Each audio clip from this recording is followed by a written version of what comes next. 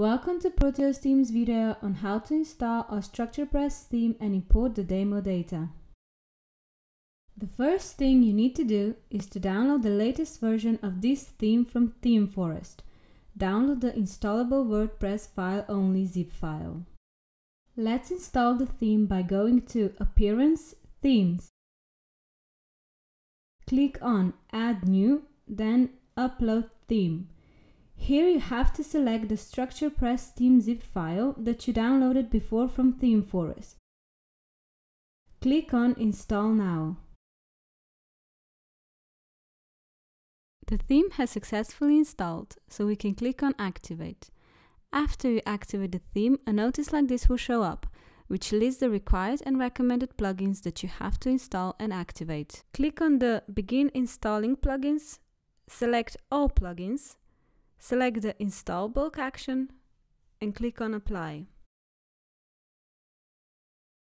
After the plugins install, you also have to activate them, so click on Return to Required Plugins Installer link or go to Appearance, Install Plugins.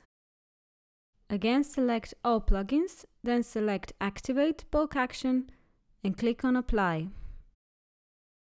After install and activate all plugins, the WooCommerce plugin will intercept your next action and display this setup wizard. For now, you can just click on Not Right Now, because we will get back to WooCommerce setup a bit later. After clicking the button, this error might show up. This is because of the WooCommerce 4 setup wizard, and all you need to do is go to your WordPress admin dashboard URL. Next part is to import the data. Go to Appearance, Import Demo Data. We've already installed and activated all plugins, so we can click on Import Demo Data. This might take a few minutes, so just be patient. Now that the demo data has imported, we just need to do a few final steps. Go to Appearance, Widgets. Click on Our Service sidebar, open the Custom menu widget, select the Service menu and save the widget.